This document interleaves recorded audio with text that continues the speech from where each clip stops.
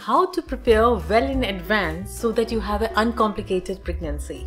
If you are also looking for the answer, this video is for you. When should a couple start planning for pregnancy? As soon as the thought comes in their mind.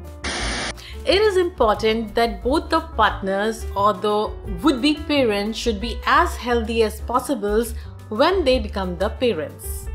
Step number 1 is to visit a doctor or a gynecologist who would ask you certain clinical questions related to you and your family, based on which some blood tests and radiological tests will be suggested to you.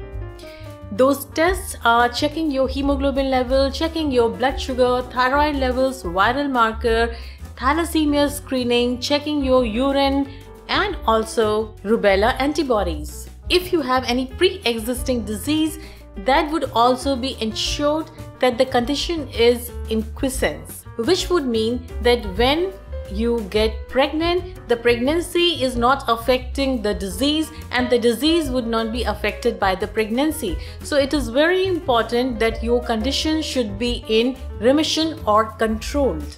Your vaccination history would be inquired by the doctor, and if in case you don't have rubella antibodies, you would be prescribed rubella vaccine. In today's time when COVID is prevalent, it would be important to ensure that your COVID vaccination is also up to date. Any other adult vaccination which needs to be performed in your case, it would be suggested by your gynecologist or your GP.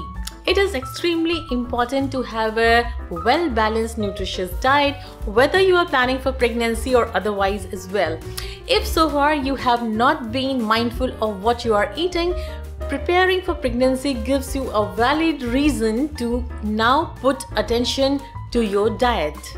A balanced diet is a diet where you are eating controlled portions of the diet which is rich in adequate amount of protein, complex carbohydrate and good quality fat. The diet should contain green vegetable, fruits, whole grain cereals, unsaturated fat, avoid trans fat and processed food.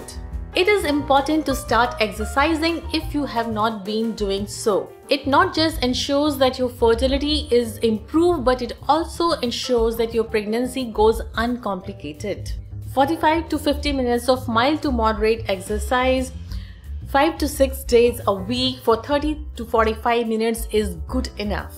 The exercise can be strength training, yoga, running, walking, jogging, swimming, whatever you enjoy and which you can sustain for long. How can we forget folic acid? And this is the vitamin which should be started at least 3 months prior to planned conception. This vitamin is required to prevent neural tube defects. So apart from taking the oral supplements, which should be at least 400 microgram of folic acid tablet every day, one can also take green leafy vegetables which are good source of folic acid.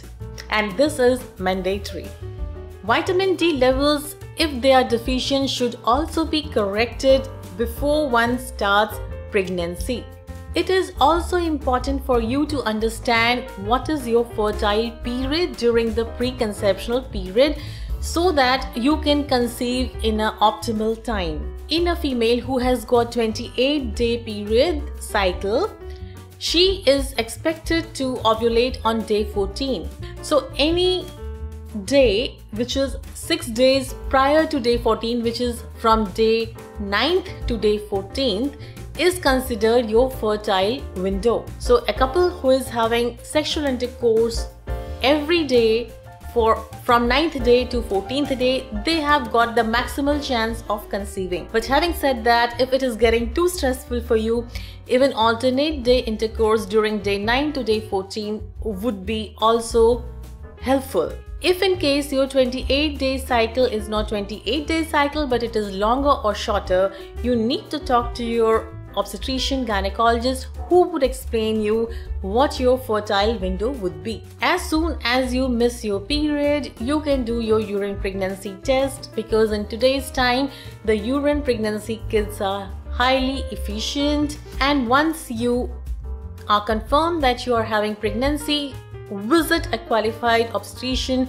who would take care of your pregnancy and will ensure in the antenatal period that your pregnancy goes uncomplicated. I hope this video helped you in preparing for the pregnancy.